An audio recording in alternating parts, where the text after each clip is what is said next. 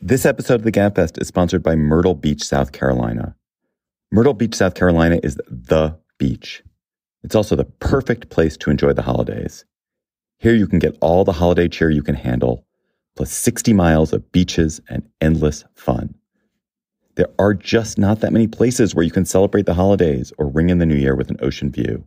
And this time of year in Myrtle Beach is great for horseback riding along the shoreline, fishing from charter boats or in the intracoastal waterways, or golfing at any of the 80-plus award-winning courses. So take a holiday from the average holiday season at the beach.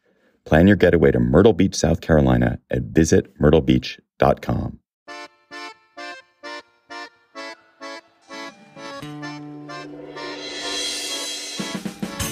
Welcome to Gabfest Reads for the month of December. I'm John Dickerson, one of the hosts of the Slate Political Gabfest, as you know. My guest today is Gautam Mukunda, author of Picking Presidents, How to Make the Most Consequential Decision in the World. He is a research fellow at the Harvard Kennedy School Center for Public Leadership and also the author of Indispensable, When Leaders Really Matter. Welcome to the show. Thank you, John. A pleasure to be here. Let's start with Indispensable because we have to tell the backstory of how you and I know each other. So I am reading Eric Barker's book.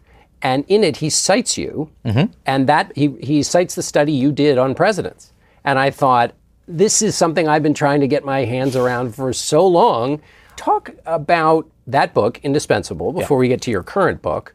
The backstory for Indispensable is simple. Everybody, I bet you've done this, everyone who's ever had a dorm room debate in college has sort of thought about this question, do individuals matter? Right? And it goes back to the ancient Greeks.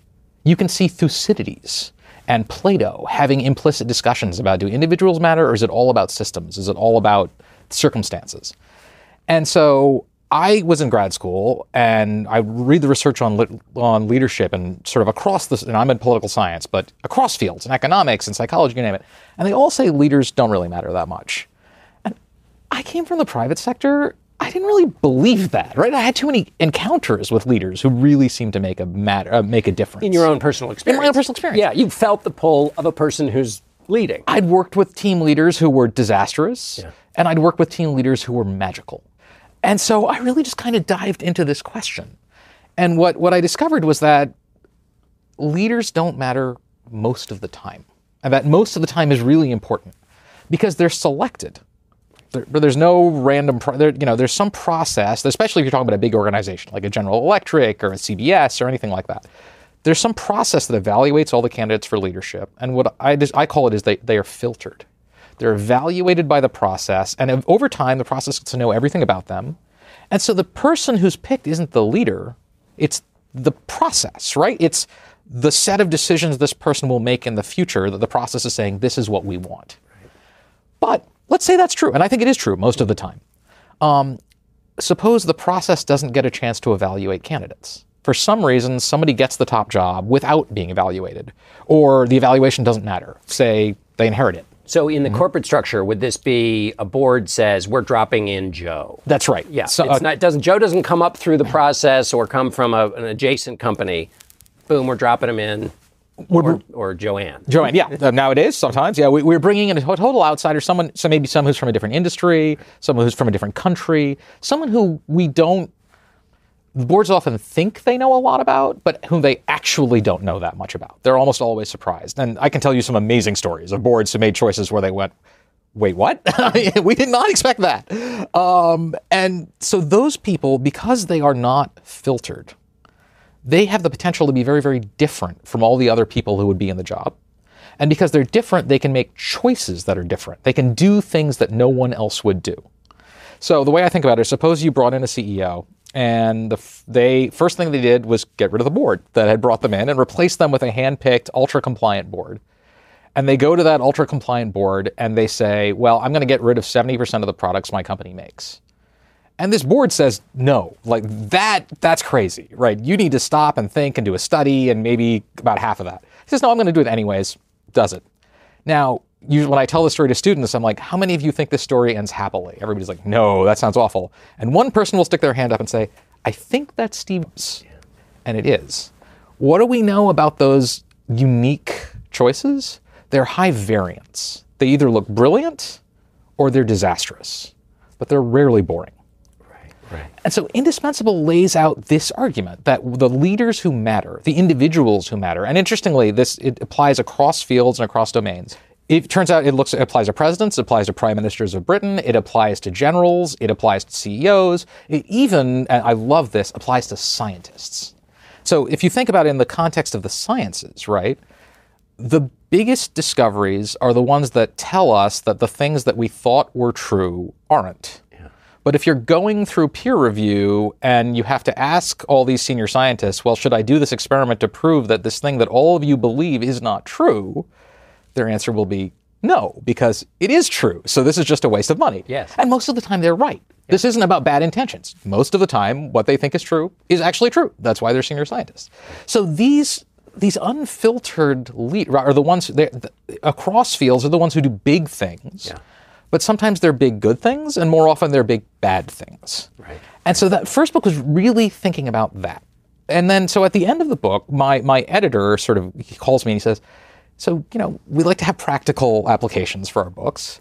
And this person will be good or awful, but we don't know which, is not the most practical thing you could tell a reader. Yeah. Right. We want news you can use. Yeah. So is there anything you can tell us? And so my honest first answer, and it's still true, is the biggest indicator is luck. Right? So Hyman Rickover, right, the father of the nuclear navy, wonderfully said, luck is better than skill. I can't use you if you're not lucky. Right. I'm sure. So one of the things I often ask entrepreneurs when I'm thinking, I ask them, how lucky were they? Yeah. And the ones I like are the ones who say very. Now, what's their definition of luck? Because obviously chance favors the well-prepared, right? Yeah. So luck comes to those who do the work. Yeah, absolutely, right? So chance favors the prepared mind, right? Louis Pasteur, Branch, right? There's all sorts of...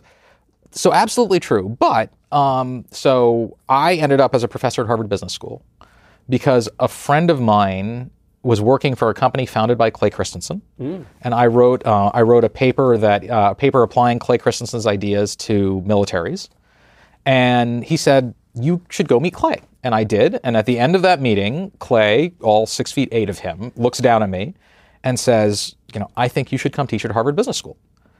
If not for that conversation, I would never have been a professor of the business school because it wouldn't even have occurred to me to apply.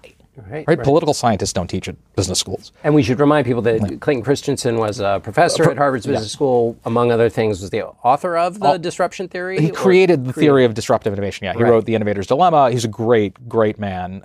And so, I presumably was qualified to be a professor at Harvard Business School.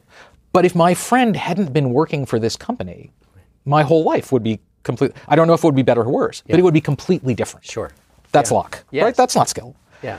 So luck matters a lot. But what I said in the first book, and I this, I really need to emphasize this because the first book was published in 2012. Yes. So there was nothing about current politics that I was thinking about when I wrote it. I said that, what you need to worry about is these unfiltered leaders who have what I call false signals. Things that make them look more capable than they actually are.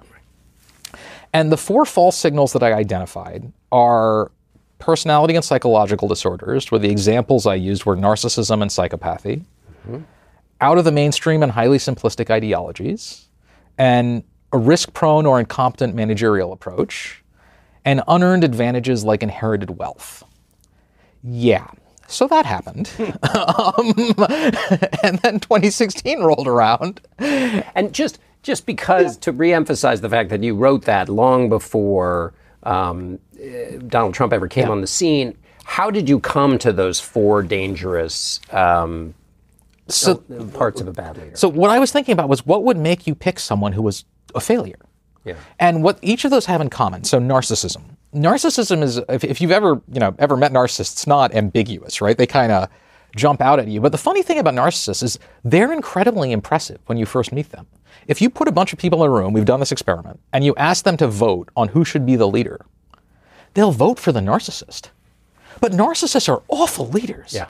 So, right, the unfiltered people are people we have not gotten a chance to fully evaluate. When you first meet someone, you go, wow, they must be great.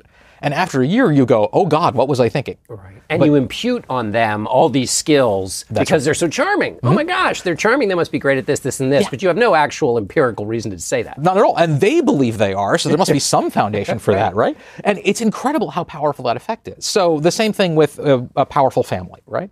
So if we think about this, so you've probably asked people this. What did you learn from your experience? Right? So learning from experience is important. I strongly urge people to learn from their experiences, right? But that's experience is a developmental process. But experience is also a revelatory process, right? Because as you get the experience, the rest of us are watching you. Mm-hmm. And we're evaluating what you do. Yeah. And we're evaluating, are you actually capable? What can you do under pressure? But if your family is so wealthy and powerful that it can pull strings to make sure that you get promoted, whether or not you did a good job, then we are short-circuiting the revelatory component of experience. Yes. We can't learn about you what we should have.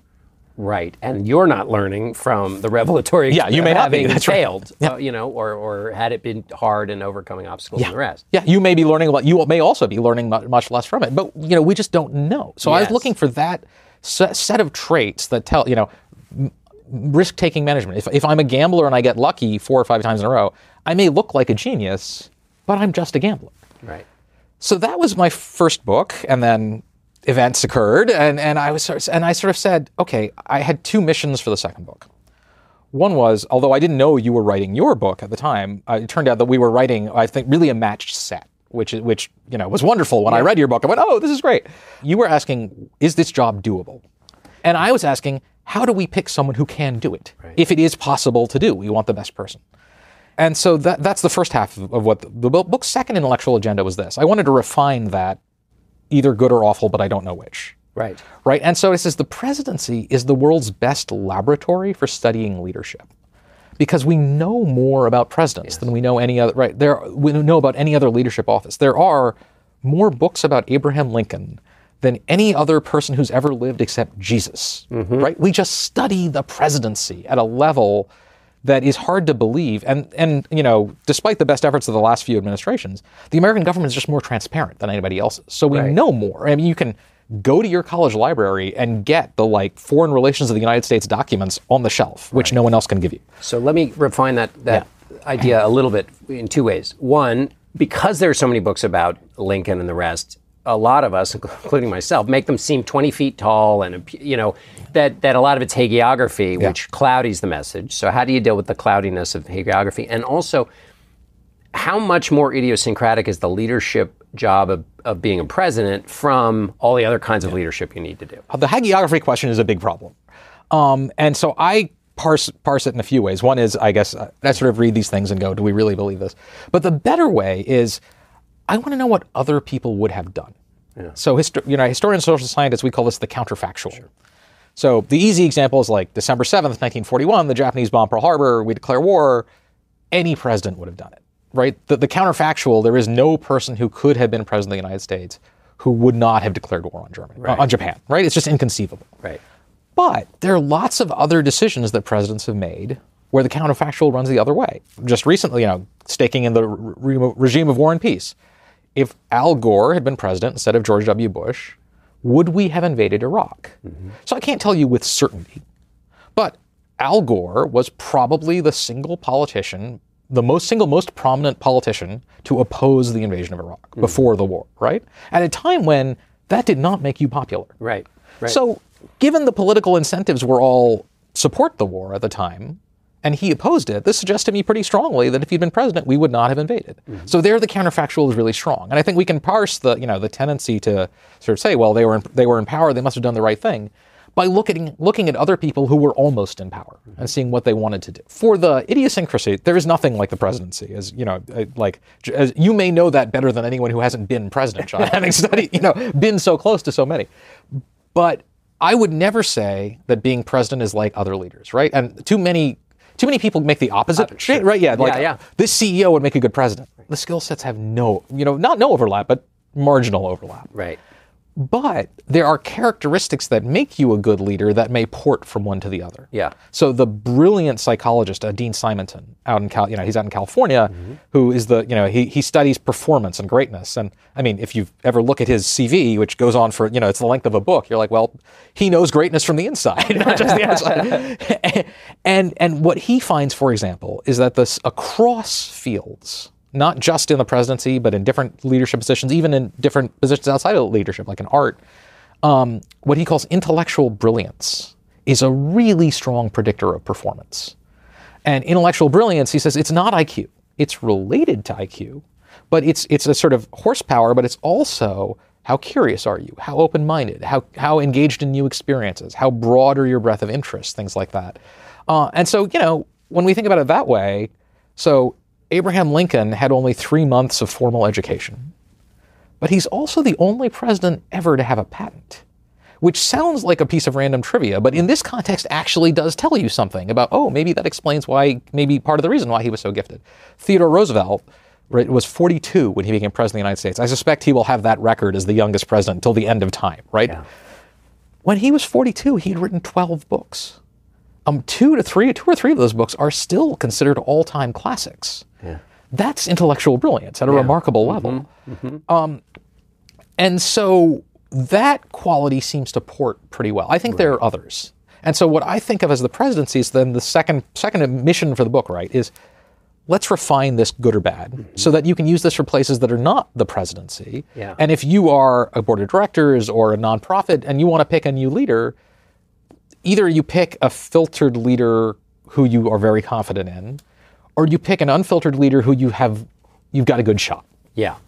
And if you know which of the two you're picking, you then know which are the component attributes they need to have to break out of the limitations of each. Very much so, because they're not the same. So there have been many previous attempts to map sort of pre-presidential biography to presidential performance. Right. To the extent that they found anything, the relationships were pretty weak. Yes. And what I realize is because social science is all of these attempts were sort of looking at all the presidents the same and grouping them together and saying on average this is this or this. Social scientists are trained to look at difference in average.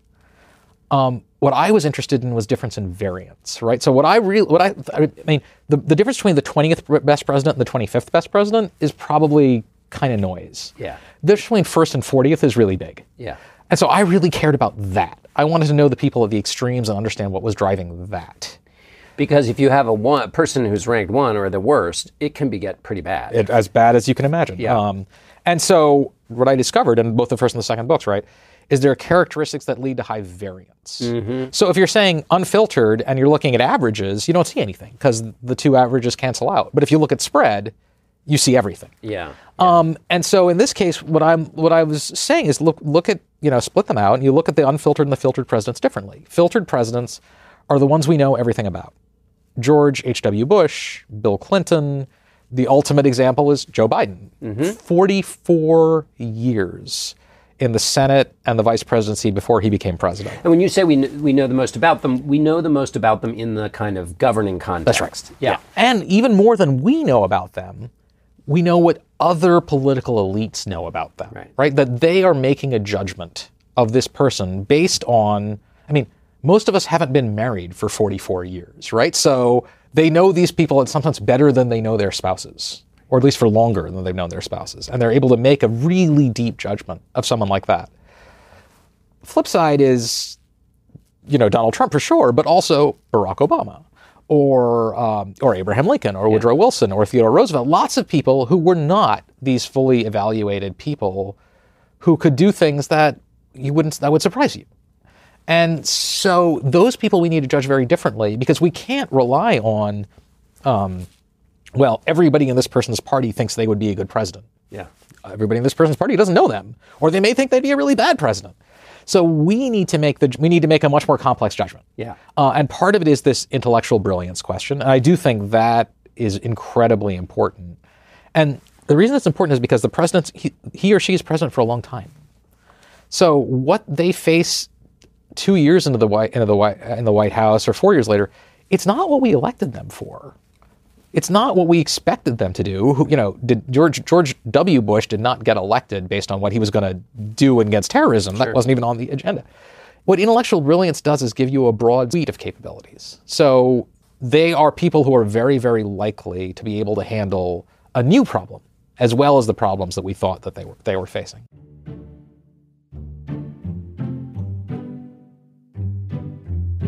We're going to take a quick break here, but we'll be back with more from Gautam Mukunda right after we pay some bills.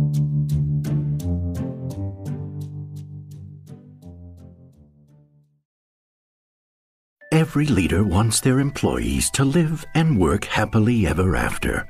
Thankfully, you don't need a magic wand or a fairy godmother to make that dream come true. HR, payroll, and workforce management solutions from UKG give you the tools you need to support and celebrate all your people. Make your fairy tale workplace a reality with UKG. UKG, our purpose is people. This episode is brought to you by 1923 on Paramount+. In Taylor Sheridan's new original series 1923, the Duttons confront challenges, including the end of the First World War, America's industrialization, and the start of the Great Depression. Helen Mirren and Harrison Ford star in the new original series 1923, streaming December 18th exclusively on Paramount+. Head to ParamountPlus.com to try it free. Hi, I'm Dahlia Lithwick, host of Slate's Amicus podcast, and I'm here to tell you that we have a special offer on Slate memberships. You can now get 3 months of Slate Plus for just $15, and you'll get no ads on any Slate podcasts, member-exclusive episodes and segments on my show Amicus, and shows like Political Gabfest and Slow Burn, and unlimited reading on the Slate site. And best of all, you would be supporting all of Slate's independent journalism as we cover everything that is happening in the news every day. Sign up for Slate Plus at slate.com/podcast plus. Again, that's 3 months for only $15. So sign up now at slate.com/podcasts plus. Let's burrow in on intellectual brilliance a little bit. What does it look like when it's at home? Like, what are the component parts of it, and then how is that a part of it? How would a president manifest those? So component parts are things. So first is, what we call horsepower, right? There's lots of debates over how valid IQ as a measure is. I'm not a psychometrician. I don't want to dive into them. I observe that in every third grade class, all the kids know who the smartest kid in the class is. So, and they seem to have some consensus on that. So there's something they're measured. There's something that we have an intuitive sense of that we measure, and that we can judge from person to person. One of the big traits is cognitive complexity. So do you see the world as a very simple one, or as a set of a large number of entities that are interrelated? So Simonton, again, did this wonderful research where he looked at generals in land battles before the battle. And he was able to measure their cognitive complexity by the complexity of the orders they would give out before the battle. And he found that cognitive complexity was a stronger predictor of victory than the number of troops. Okay. Now, what does that mean? Because were the orders then themselves complex, or was the thinking complex, but the orders were simple because a good leader knows, don't give people like a lot of stuff, give them one thing. So the orders were communicated clearly, so clearly that they really, they were impossible to misunderstand. Yes. But they were not, right? As with, you can be clear and complex, right? That they were conveying sophisticated concepts. If you've ever read John Keegan's wonderful book, The Mask of Command, he talks about the Duke of Wellington and the order. He has one written order that Wellington gave during the Battle of Waterloo, where he's literally written it out. And it's the one we have because he would erase the orders and rewrite them on the same sheet, on the same scrap of the scrap. And Keegan analyzes this one order. And it's important to note, he wrote this while people were shooting at him. Sure. Right? Yes, exactly. Not exactly like day at the beach conditions. Yeah. And I'm remembering Keegan says, the grammar is perfect. He uses 5 different tenses, right? It is a set of nested if-thens, if this, then that. But it is absolutely impossible to misunderstand. Yeah. And so that is cognitive complexity. And, and at the same time, Wellington must have had ice water for blood, right? Like total calm under pressure. That really revealed itself in that context. And it turns out that's true in a large number of contexts. Creativity, right? So have they written books? Do they read lots of books? Do they speak languages? Do they have lots of hobbies? You see this over and over again, these people who kind of spark. And it's not that it's narrow. It really is sort of, he's specialized. That's his area. But it is this ability to speak in different fields and cross boundaries in a way that is fairly rare, but in leadership positions where quintessentially you are forced to be a generalist simply because if you're not, you cannot succeed because you'll deal with threats from everywhere. It really matters. Yeah. It really matters because at the end of the day, presidential leadership is about what? So the problem is, the answer to your question is everything. Yeah. I'm not saying this to flatter you, it is true. The best descriptor of that was your book, where you talked about like a day Barack Obama had, where he went from going and making like major national security decisions to consoling people whose family members had died to, just one thing after the other. If you looked at the calendar for the average president of the United States, not even, the big days, not 9/11, but just the average day, the scope of what this person has to deal with boggles the mind. Yeah. I'm a little more optimistic maybe in that I do think that the job is doable. Mm-hmm. I think we should shrink it not because we can't find people to do it, but because the pool of people who can is so vanishingly small that we're pushing our luck, is the way I would put it. Right. How many people in the world can give you sophisticated, well thought through ideas and thoughts on military policy, economic policy, diplomatic relations, international trade, legal theory, and what's the best way to pardon a Thanksgiving turkey? Right. That's not an exceptional day. That's not like an exceptional month for the president. That's a Tuesday. And as we have this conversation, the presidency is changing because one of the things that struck me about Joe Biden is here's a guy with all of the slap and tickle talents of a senator, and he pretty much can't use them because we are in a place now where if a president is associated with a piece of legislation, the chances it's going to get bipartisan support diminish because the other side doesn't want to be a part of anything that a president from the other team is for. So the human portion of the job is shifting, but where does the human portion of this brilliance play in? So I think I still think it's important. And it's important in a few ways. One is some of it is probably happening behind the scenes. Yeah. Joe Biden broke the vertical axis of the graphs in my book because I was sort of doing graphs of, how many years in what I call filtering positions, senior political offices do people have. And the record holder before Biden was 24. That's tied between Gerald Ford and James E. Buchanan. And Biden is 44, right? I mean, I literally just off the, not metaphorically off the chart. He was literally off the chart. Right. And he has gotten more bipartisan bills passed than I think almost anyone expected. Certainly more than I expected. Yeah.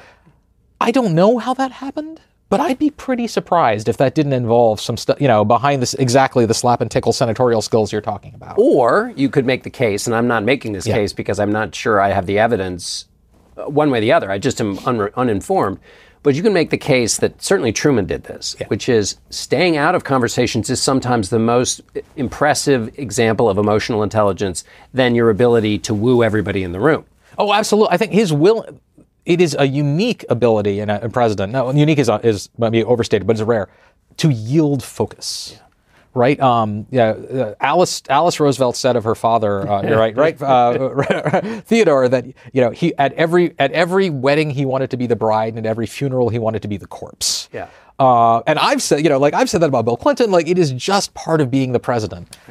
Biden doesn't seem to be like that in a way that is different, and I suspect is part of what the party elites were looking for when they picked him as their front runner. I want to make sure that I get to the kind of prepare those who are watching and listening for the next selection. Everybody's got a role to play. Sure. So you say that the seeds of disaster are embedded in the way we pick presidents. What do you mean? So there are two sets of seeds of disaster, and they both worry me. One is the way that we are so prone to selecting unfiltered presidents. So uniquely among major countries, we pick unfiltered leaders about half the time. Let's put that in context.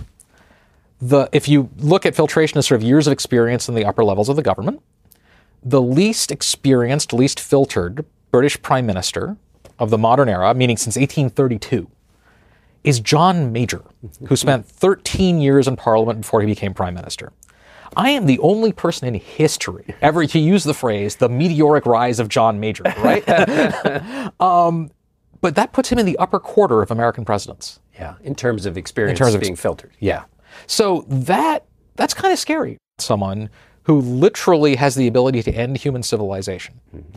And even one step down from that but has enormous influence over, the military and like every single facet of not just American life, but world life. Do you really want to give that to someone who you don't know a lot about and you don't know how good they are? Like, that's pretty scary. Yeah. And that not just can go wrong, it has gone wrong. So Andrew Johnson was Abraham Lincoln's successor as president of the United States, only became president because of Lincoln's assassination. No one wanted him to be president. Andrew Johnson set back civil rights in this country by a century, right? Black Americans had more civil rights in the United States in 1870 than they did in 1950, probably more than 1960. That's kind of hard to imagine. But that was because of Andrew Johnson. Because when the war was over, and the South had been so thoroughly defeated in the Civil War, they were ready to accept rights for blacks. They were ready to accept civil rights. And then Johnson essentially said to the South, I'm going to give you victory and peace even though you lost the war. Right? You're going to win the peace and lose the war and win the peace because I want to restore the social structures of the South to what they were before the war. And he was impeached for this, belated, eventually. But by the time he was done with that, he had given them hope that they could maintain their old structures. And we got, a century of bitter resistance to civil rights that didn't have to it just didn't have to happen. Mm-hmm. So one bad president can do that. Yeah. That's short of nuclear war, it's kind of hard to scale to be worse on the scale than that. Okay, but the other seed of disaster, the one that really worries me, is Andrew Johnson's only contender for worst president of all time, James Buchanan. And Buchanan is the most filtered president ever, right? Until Biden. 24 years in senior political office before he became president. And then he essentially leads the United States in civil war. And so when I wrote the second book, I knew my hardest chapter would be James Buchanan because I didn't know what happened there. Right? I mean, everything about my theory says this guy should be pretty good. Yeah. And he's the worst, right? Not metaphorically, he's literally the worst. So what happened? What I realized eventually was when Buchanan was selected for the presidency, the Democratic Party had a rule where you had to get 2/3 of the votes in the convention to get the nomination. Not half, 2/3. What that meant was it was mathematically impossible to get the nomination without the support of the South. So if you were an ambitious Democratic politician, no matter where you were from, and you wanted to be president, you had to adopt positions that got you the support of the South. Yeah. Now, over time, what happens? The South's demands keep escalating, right? The bar you have to meet to get the support of the South keeps going up and up and up until by the time Buchanan is running for the nomination, we've gone from, when Thomas Jefferson had slaves, he at least acknowledged it was a bad thing. That doesn't forgive him. That doesn't say it's okay. I'm not making excuses for what he did, but he knew he was wrong. Yeah. By the 1850s, the dominant position in the South was what they called the pro-slavery position, where they said slavery was a good thing. The North should be ashamed of itself because it doesn't have slaves, and the full power of the federal government should be deployed to protect and to expand slavery. Obviously, a very different set of positions.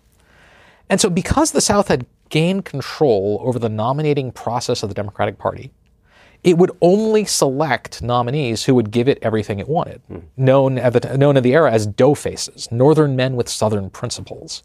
Buchanan was the ultimate doughface, right? And so these escalating demands meant that more and more and more, the full power of the federal government and everything it could do was devoted to the interests of a single tiny fraction, less than a third of the country. Until the system collapsed in the Civil War, right? Where the South seceded, not because they were getting hurt, but just because they had lost an election. So the scare for me is that I worry that our political nominating systems today might be prone to the same sort of interest group capture. So the president gets elected and is captured by an interest group that causes that president to So totally at odds with the majority of the country. Before the only way the president can be elected is by cooperating with that interest group. Yes. Yeah, right? So you're essentially, even before you get to the White House, you're selecting to make sure that you only get those people. And in this case, slavery or the South is the modern day equivalent of that would be the most ideologically extreme members of the party, and because those tend or could basically run the nominating process. Right. They already do, but imagine they get more extreme and control it even more. That's right. That's the great concern, right? Is that the people who vote in party primaries are not representative. It's not just that they're not representative of the general public. They're not representative of the average member of their party. Yeah. That is never a healthy tendency. So what I have sort of suggested is that we should change the party rules to give them a negative vote, which is they cannot pick someone. Like the 800 or however many superdelegates can't get together and all cast their vote for someone. But they can vote against someone. They can say, my vote is going to subtract one from this person's delegate count.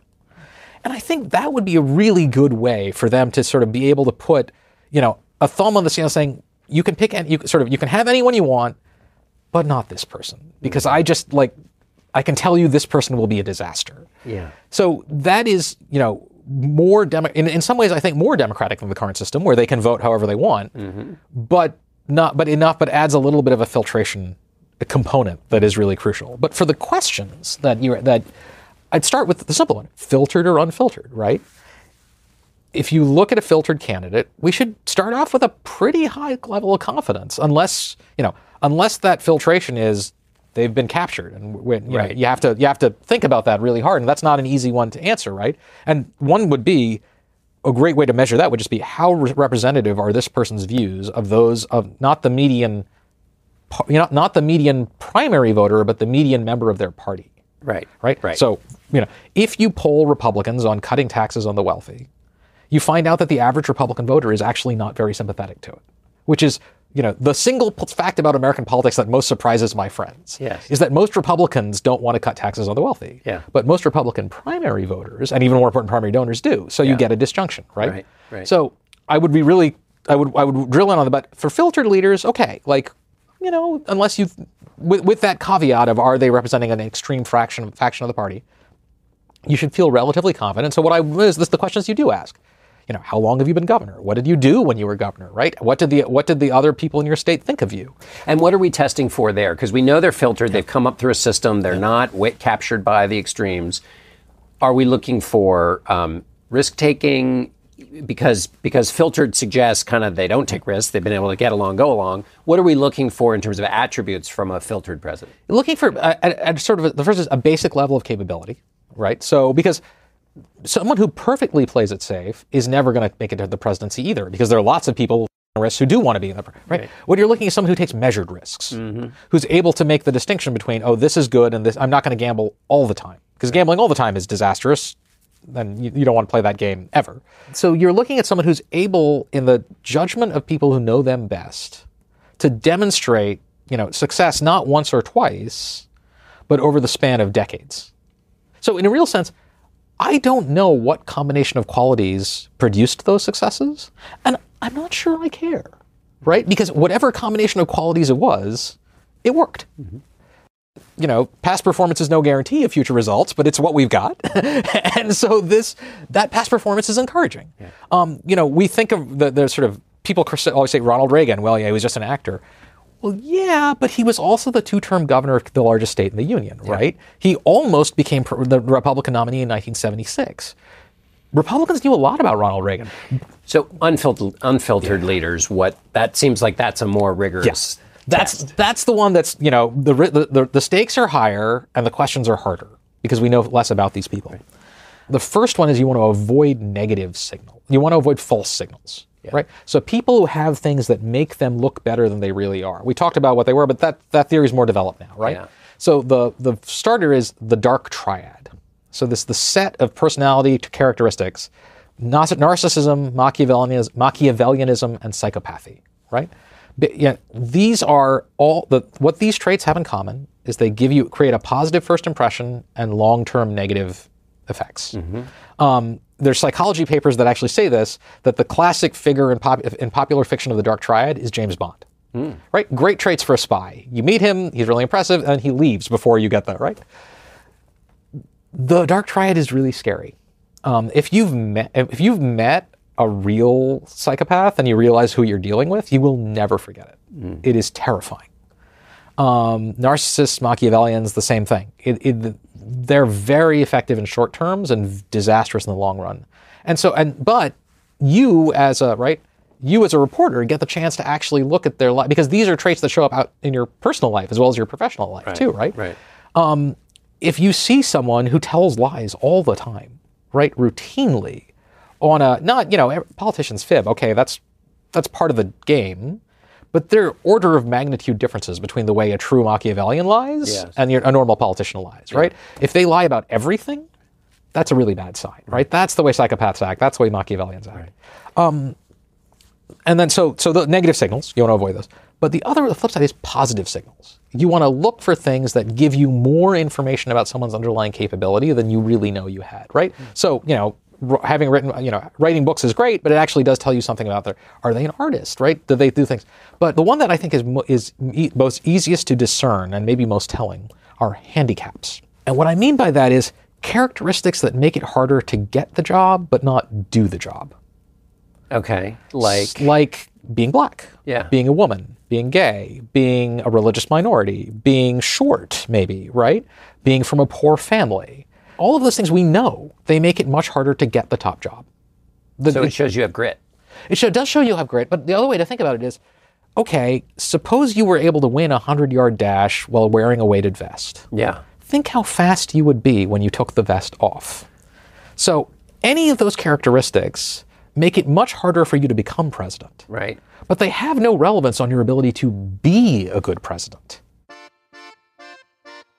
Thank you so much for being with me. This was a delight. Thank you. This was wonderful, John.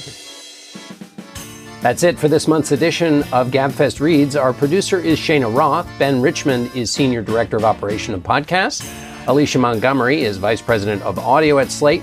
We'll be back in the new year with more episodes of Gabfest Reads. Until then, all three of us will be back in your feed on Thursday with a new episode of the Slate Political Gabfest.